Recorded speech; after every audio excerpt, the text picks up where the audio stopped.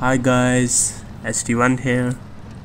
Finally Snowrunner is out and I've been playing this game for last week as I got this game early as a review copy. I'm still exploring more and more new things in this game and there are a lot of new stuff that I have not discovered yet. So consider this video as a sort of first impression. Firstly, let's talk about graphics. The graphics of this game are far better than previous games. Just look at the rendering distance, the detail level.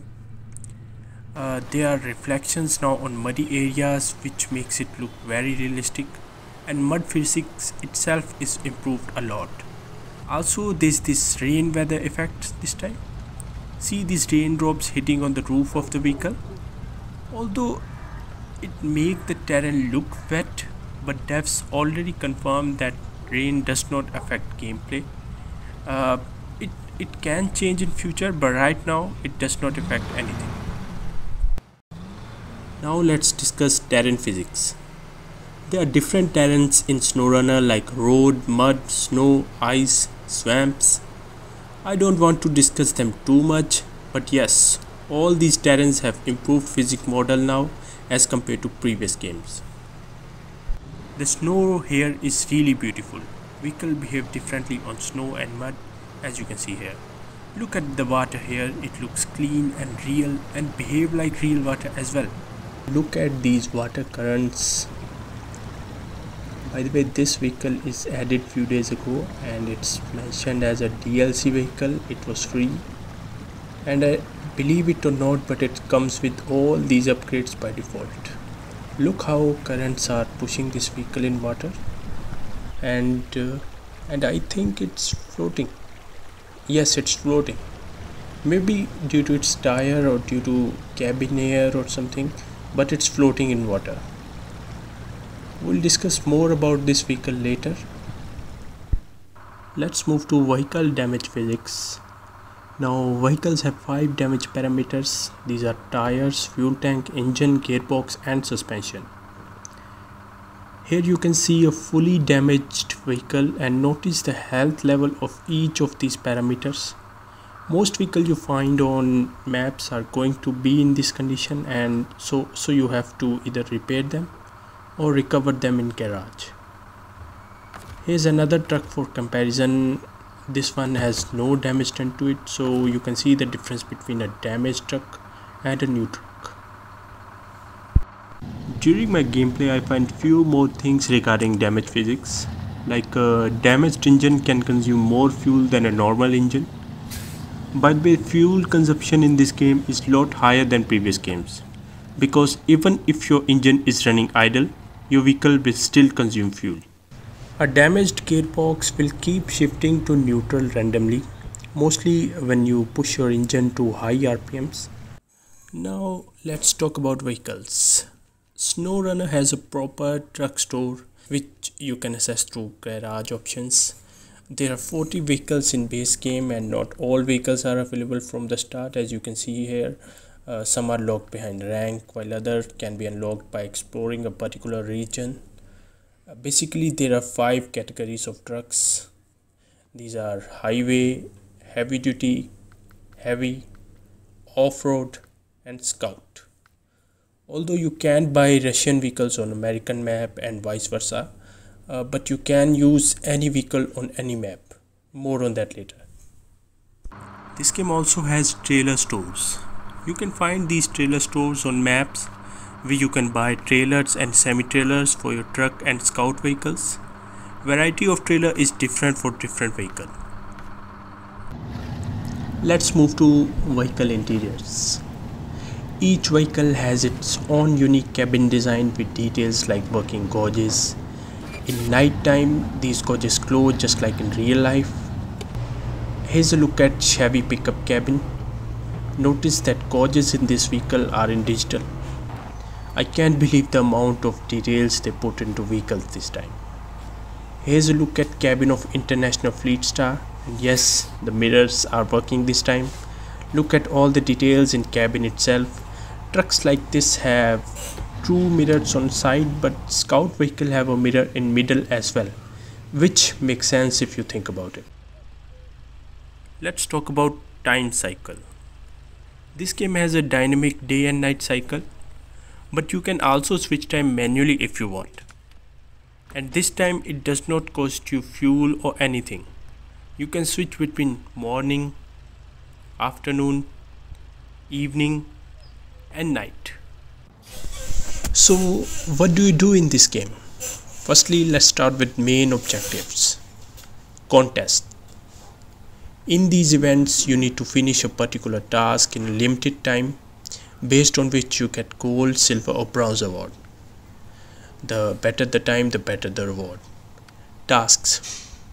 These can be anything from simple delivery mission to fun activity. Some are hard, some are easy. You'll get money based on difficulty. Contracts.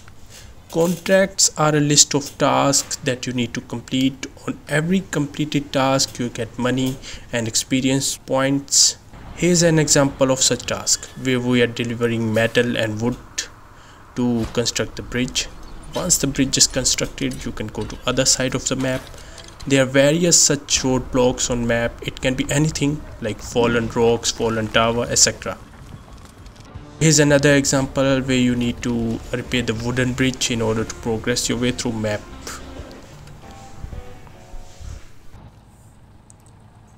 Now let's discuss maps and regions. Currently in this space game you have 3 regions: Michigan, Alaska and Timor. There are 11 maps in total and you can travel to any map in any region at any time. Only condition is that you have unlocked that map first. By the way, you'll get one map unlocked in each region by default. You can unlock a map by traveling to it through these tunnels. These tunnels connect all map in one particular region so that you can complete those contracts which require you to travel through one region to another. Once you have a vehicle in a map, then you can access that map anytime as long as that vehicle is in that map. But if you manage to unlock the region in that map, then you can deploy your vehicle from other maps directly to the new map through this new retain feature. Here's how this feature works. Firstly, either go to garage or recover your vehicle in garage on any map from where you want to transfer your vehicle. Then hit retain and open global map. Then switch to target map where you want to deploy this vehicle. Go to its garage. Then open up trucks option. There you have it, your retained vehicles. Now you can deploy it on this map. There are different cargo types in this game like wooden planks, concrete blocks, bricks, etc.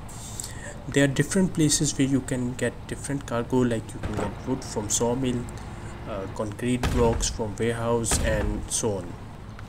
To load your truck, you can either use auto load feature or you can use manual loading using crane. More on that later. There are different cargo slots available on a truck where you can load up different cargo accordingly to your current objective. And for tough times, you should equip your truck with loading crane. This crane will help you to load your cargo onto trucks.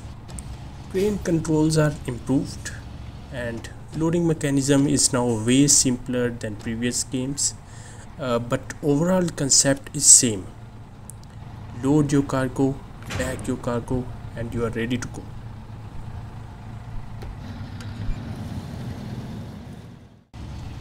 Crane in this game is way stronger than previous games. Just look at it. Here we are lifting this Chevy pickup. We're trying to load this pickup truck onto our truck, and this way we can save few liters of fuel. Let's see if it worked, and it did. Now let's see if we can travel to other map with this setup. Let's go to this tunnel and it worked. We are now on other map with our pickup in back. Now let's unload this vehicle nice and slowly.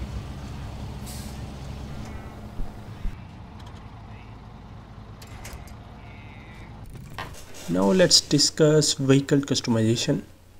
Basically, there are three categories: performance, visual, and color. Firstly, the color. You can paint your vehicle from the range of given colors for free. Let's select this skin, which is recently added few days ago. Yes, this one. Second category is visuals. This include bodywork stuff like bumper, side steps, roof lights, etc. This stuff doesn't cost a lot of money and doesn't affect performance of your vehicle. uh, let's install this bumper and let's select these rims. Now let's move to performance upgrades. These include gearbox, engine, suspension, winch, tires, etc. These are most important upgrades and they cost decent amount of money. These upgrades can affect your vehicle capabilities. You can see the stats changing like power to weight ratio, fuel consumption, and you can see which tires are suitable for which terrain type, like chain wheels are good on ice and off-road wheels are good on mud. Some upgrades are locked behind rank and other you need to unlock by exploring a particular region. More on this thing later. Here's a comparison of stock Chevy versus modified Chevy. As you can see the difference. So that's how these upgrade works. Your tires can make a lot of difference. Let's take an example of this Scout 800. In this clip it has stock tires, stock suspensions, and believe me, this setup can get you stuck in this game in certain situations. Now let's take a look at the same vehicle with lifted suspension and big tires. Now this setup can get you almost anywhere, of course, if you drive carefully. These upgrades are different for different vehicles. For example, here we have this Fleet Star. While the main upgrades like engine, gearbox, tires, etc. are common, but the upgrades like all-wheel drive, diff lock, and frame add-ons are different for different vehicles. For example, not all trucks are suitable to install crane, and not all trucks can have upgradable all-wheel drive or engageable diff lock. Let's also take a look at visual upgrades of this truck.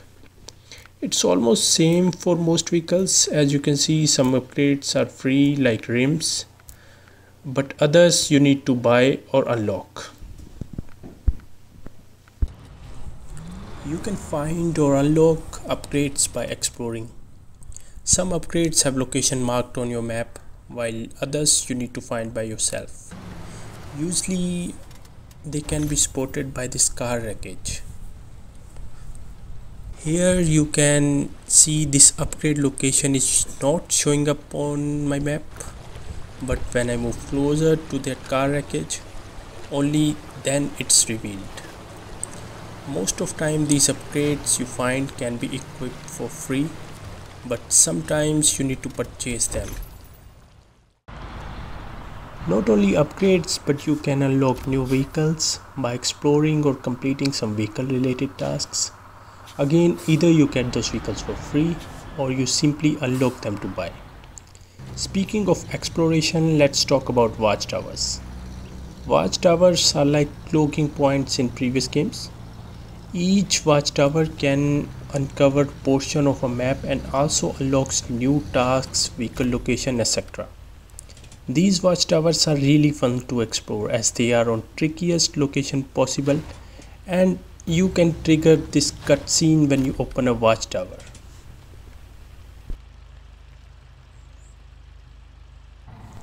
Now let's move to small improvements. These improvements are small, but they make your life so much easier as compared to previous games. So far I found few of them. First is unloading. In this clip I have two trucks connected by a winch, and when I try to unload them, the game is considering them as one truck. I mean, it was not there in previous games. In previous games you need to switch back and forth between two trucks to unload them, Another small improvement I found in this game is attaching trailers. Attaching trailers in this game is so much easier as compared to previous games where game keep annoys you with position your truck properly message. Refueling your truck is much more flexible and more sensible now. You can refuel from one vehicle to another without using any fuel add-ons. Means you can refuel from one vehicle tank to another vehicle tank directly. Also you can refuel from stationary trailers without attaching it to any vehicle, unlike previous games. Now let's talk about this car. It's not part of base game. I got an update few days ago, and after that update this vehicle was there in my garage as a retained vehicle along with some new skins for some vehicles. It appears to be based on UAZ. Remember that old Russian Jeep in previous games? Well, it's back. Now with big tires and a badass look. Not only it looks badass, but its performance is also very good. This thing is almost as tall as a heavy duty truck. It can plow through Russian off-roads with ease, and it can even cross the stop gates thanks to that lifted suspension and big tires. It's only vehicle that managed to get to map boundaries, and by the way they look same as Mudrunner. Throughout my gameplay this vehicle never died on me except this one time. When I tried to go somewhere where I'm not supposed to go, well, this happened. This glitch was present in previous games as well, but it's not a big deal, don't worry about it too much. Speaking of glitches, there are few bugs in this game which might get fixed in final release, like this delivery bug, where game does not give you option to unload your cargo or any task completion pop-up. As you can see, I already delivered bricks, metal planks here, and that fuel trailer for last requirement, but still game does not give me that task completion pop-up. It does not happen every time, but so far I have encountered it 3 times. Although most time it can be fixed by simply restarting the game, but sometimes you need to go all the way to start marker to accept that task again, which is very annoying. I hope all this info will help you to decide whether you want to buy this game or not, but in my opinion, if you are a fan of previous games, then you should definitely get this one. And if you are new to this series, I would still recommend you to try this game. It's available on all 3 major platforms, PlayStation, Xbox, and on PC it's available on Epic Game Store. And with that I conclude this video. Don't forget to subscribe, like, share, and I'll keep making more videos on this game, and let me know if you have any doubts in comment section. Thanks for watching.